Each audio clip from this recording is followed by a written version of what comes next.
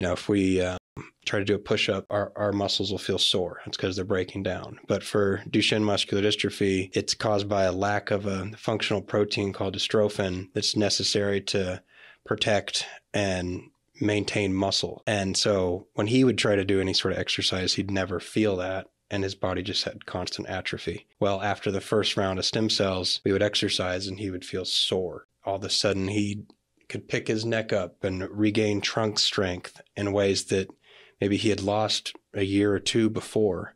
He all of a sudden had these motor functions regained. Neil was still discovering really the best ways to administer this. He'd received 35 intramuscular injections and throughout his major muscle groups. From there, they learned better practices to utilize IV instead of having to do direct intramuscular all the time. So Ryan was truly a pioneer for so many other patients that have been able to benefit from this therapy. Yeah.